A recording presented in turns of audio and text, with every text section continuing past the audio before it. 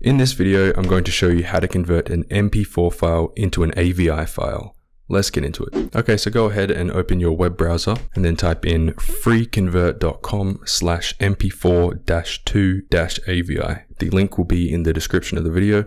Before we convert the file, just know that you can only convert files up to 1 GB in size. If you want to convert larger files, you can just search up MP4 to AVI in your web browser. There's a few other conversion sites which you can use, but they're not as user-friendly as freeconvert.com. Okay, so go ahead and choose your file, click open.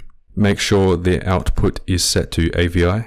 You can go ahead and go through the advanced options if you want, but I'm going to leave my video as it is. Next, you want to click convert. It's going to upload the file onto the conversion site. Just go ahead and wait for that. It shouldn't take more than 1 to 2 minutes, depending on how fast your internet speed is.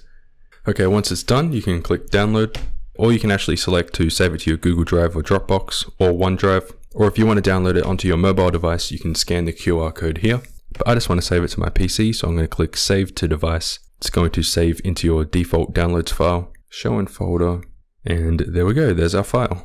You might notice that the file has increased in size. That is normal for AVI files. They're usually bigger than MP4 files. But yeah, that is it for this video. If it did help, please hit that like button, and if you're new to my channel, hit that subscribe button as well. Let me know in the comments if you had any problems, and I'll do my best to help you out. That is it from me. Peace out.